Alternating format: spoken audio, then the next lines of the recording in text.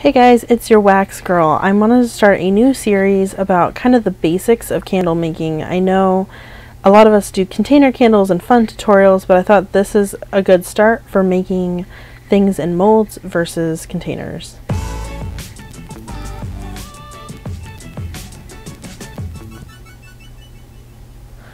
Okay, so you're going to start out with a long piece of wick.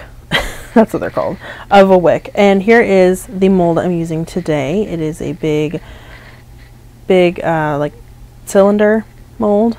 There's a little tiny hole on the bottom of these metal molds, and that is where you're going to thread in your wick so that, well, you'll see. I don't even know where I was going with that. Completely lost my mind. So pull through your wick, and you are going to, the easiest thing I can say is to use a wick bar, which are these bars where you can shove basically your wick into, and it holds the wick straight in the middle as long as you line it up correctly.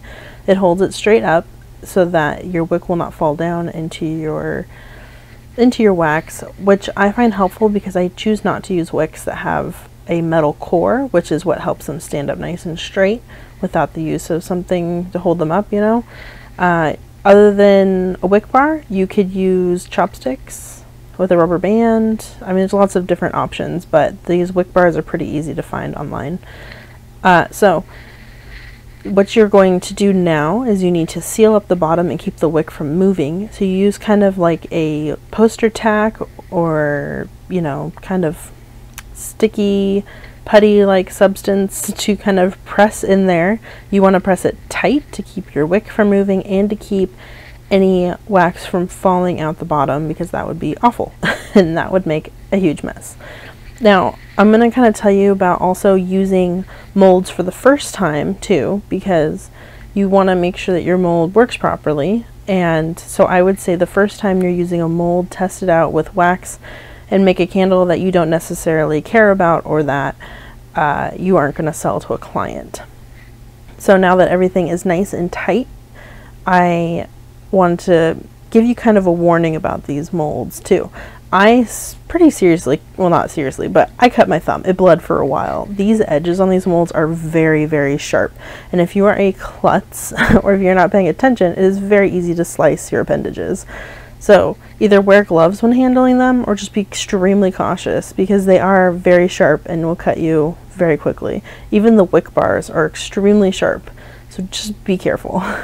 Alright, so what I like to do first, especially when I'm using a new mold, is to pour a little bit of my melted wax into the bottom. I didn't melt all my wax. These are old candles I made that I just decided they're taking up too much space and I wanted to melt them all together. So I'm using that for this demonstration. So first, check to make sure that your hole is nice and plugged, that nothing is leaking out. You want to check where they have welded the bottom to make sure nothing is leaking there and up the side. Just, you know, it would suck to make a really beautiful, expensive candle and to have it leak everywhere. Fill your mold, let it harden, depending on the size of your mold. I would say comfortably a couple of hours. Now, a lot of times with candles, when they cool, they tend to shrink a little bit, or there tends to be air bubbles that pop out. Things can happen. The top almost never looks perfect. Trust me. It happens a lot. So I like to take my heat gun and I just melt a little bit of the entire top surface. Make sure you do it nice and evenly on top so that when it does cool, it is flat across, that it isn't going to dip in the middle because you only melted the middle, etc. I would have melted more if this was a client candle, but because this is just a demonstration, I only melted a very, very small amount. I would say melt probably 1/8 of an inch down. So once your candle is completely cooled, as you see at the top, it is starting to pull away, and I lightly squeeze to kind of release the suction around the edges of the candle. You're going to remove the putty first, otherwise your candle's going to stay stuck. I have definitely done that in the past. You're going to remove the putty so that it comes out. In this candle, I have used pillar wax, soy wax. It is designed to pull away from the edges of the mold. Container wax, on the other hand, adheres so that it's a nice candle all the way around the edges of your container.